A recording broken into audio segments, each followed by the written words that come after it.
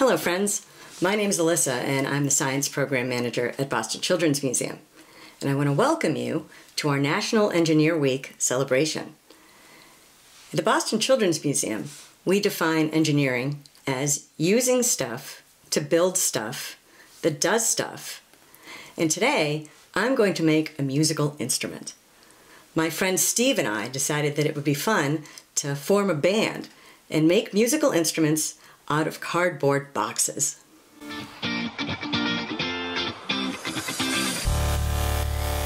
Steve and I decided that I would make a shaker, and it has to be made out of a cardboard box. So I guess the first thing I need to do is figure out what would be the best box for me to use. I gathered up a bunch of boxes here, and I'm going to see which one is best. Way too big. Still too big. Maybe. Aha. This is the winner. Now, to decide what to put inside to make a good shaking sound. Let's see what Steve is up to. My friend Alissa is making a shaker out of a cardboard box. I want to make another instrument to go with her shaker, and I think a great place to start is to make a drum. So first, I got to choose the right box to make my drum. Let's see, we got small.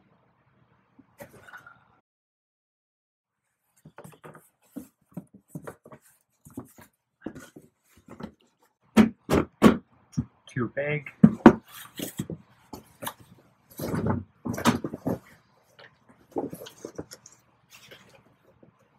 This one looks pretty good.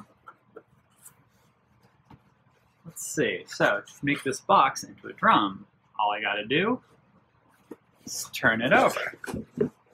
Get set in.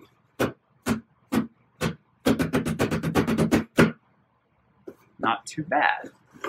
Now, that didn't take me too much time, and I am interested in what other sounds a cardboard box can make. One thing I could try is to tear the cardboard. Plus, I want to tear the flaps off my box drum anyway, so I'm going to tear this cardboard to get a sense of what sound it makes.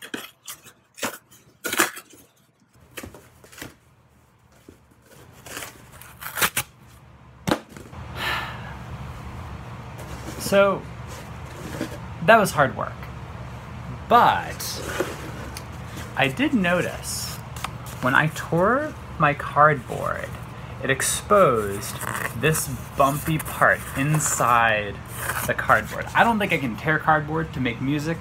It's too difficult to make like a rhythm, but I bet I can do something interesting with this exposed bumpy part of the cardboard. So, what I'm gonna do next, I'm gonna peel off this top paper layer of the cardboard so that I get a sort of washboard made out of that cardboard.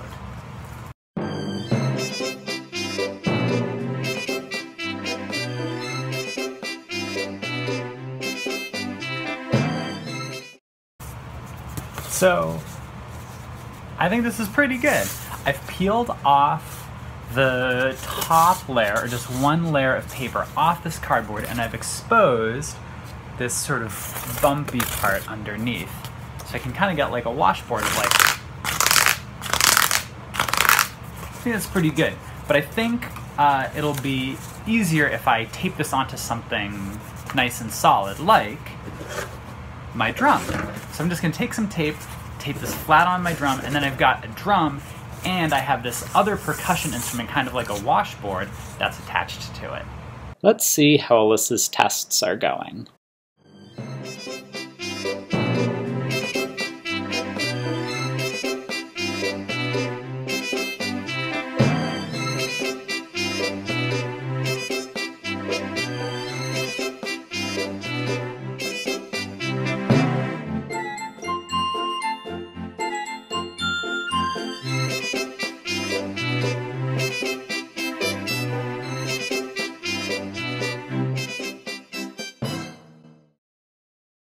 And now, back to Steve.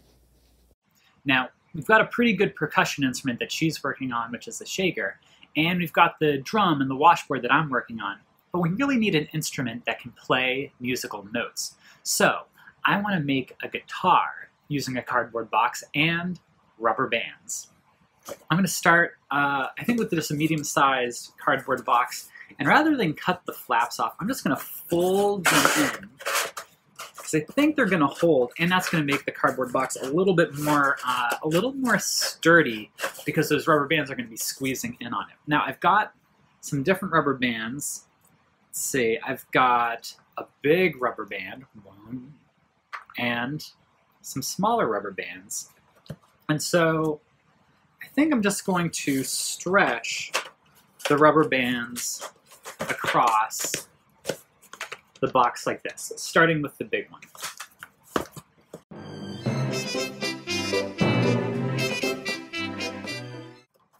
Here we go.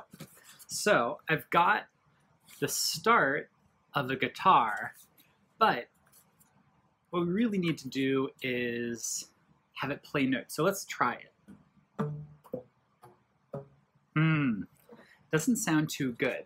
So what I'm going to do is try to tune the guitar. And how I'm going to do that is I'm going to pull these rubber bands to make them a little bit tighter or looser. When I pull them tighter, the pitch goes up. When I make them looser, the pitch goes down. And I'm going to do that until I can get it nice and tuned and play the first few notes in a scale.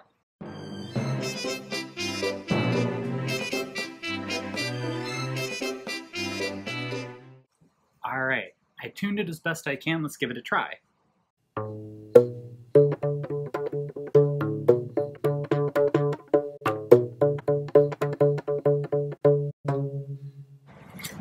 Great. Can't wait to show Alissa.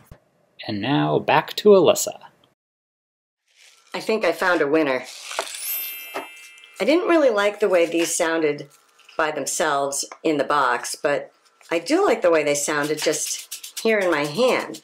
So I thought, well, I wonder if I cut them open and empty out the small little pieces inside. Maybe those would make a good sound. I like that. Now, since I didn't use these rubber bands, I guess I'll just use that to hold it closed.